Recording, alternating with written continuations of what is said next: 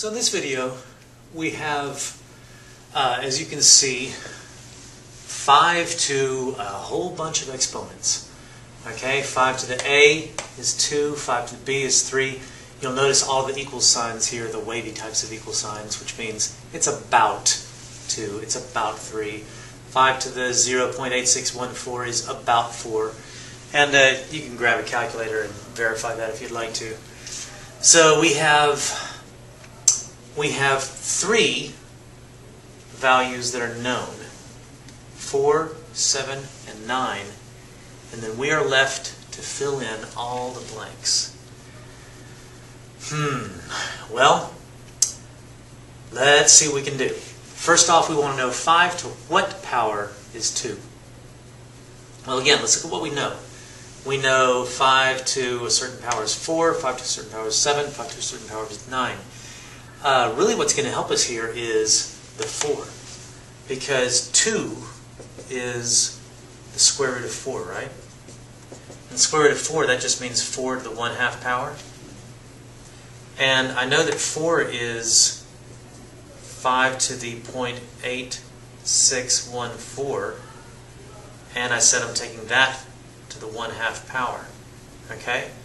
When I have a number to a power to another power, I multiply these exponents, and so that simply means this is going to be 5 to the 0.4307. So I've already got an answer for A, that is 0.4307. Alright, not so bad. What about B? I want to know what is 5 to the something power equals 3. We can actually do the exact same thing because we have 3 squared here. We have 9. And so I can say, well, 3 equals the square root of 9, and that's 9 to the 1/2 power. And since I have 9 to the 1/2 power, I can express 9 as a power of 5. That's 5 to the 1.3652 power to the 1/2. Don't forget that part there. And then we're just going to multiply 1.3652 times 1/2, and I get 5 to the 0.6826. I believe that's correct. So there we go. I got myself an answer for B, 0.6826. And I can see that as my answers are rising, my exponents are also rising, and that's really going in the direction that is appropriate. Now, let's see, I have 2, 3, 4, 6, 7, 8, 9, 10. Seems like I missed something. Seems like I missed 5. 5 to the something power is 5. Well, of course, that's 1. Okay. So you can see that this is expanding up and it gets to 1, and so I can expect that this C here is going to be something bigger than 1. Alright. Well, let's keep going here. 5 to the something power is 6. Well, 6, I believe, is 2 times 3. And so that means it's going to be 5 to the 0.307, that's 2, times 5 to the 0.6826, that's 3. And 5 to the 0.4307 times 5 to the 0.6826 is simply 5 to the 0.4307 plus 0.6826 power.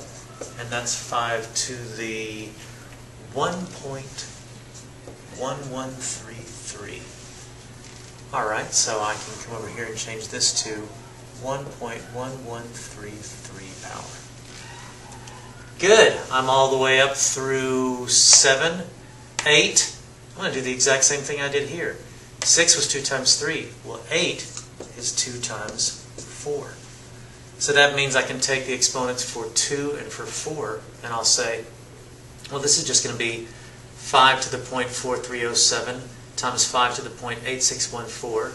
I'm going to add my exponents there, and I'm going to get 1.2921, because that is 0.4307 plus 0.8614.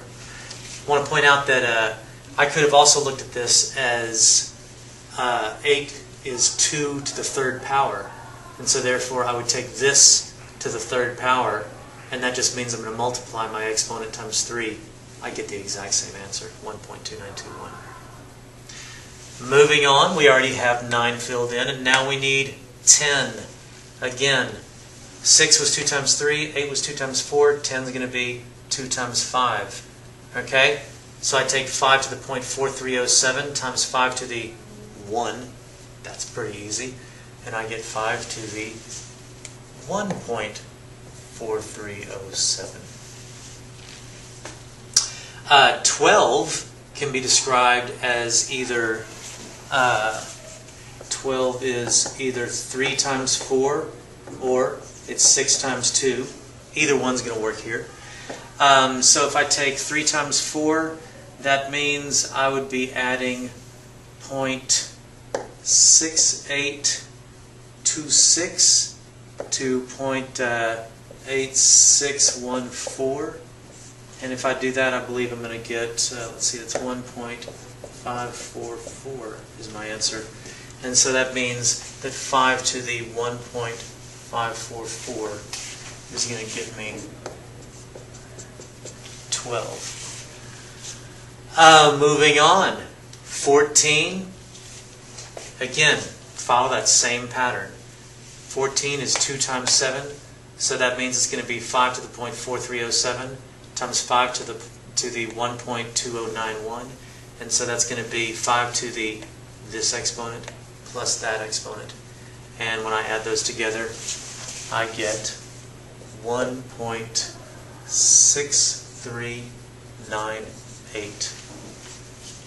And again, it's always a good idea to grab a calculator and just check and make sure that 5 to the 1.6398 does equal something very, very close to 14. It's not going to be exactly 14 because all of these were rounding to the closest, to 4 digits basically, and we're rounding an irrational number. There's no way that we could write it exactly. So now I have 5 to the h is 15.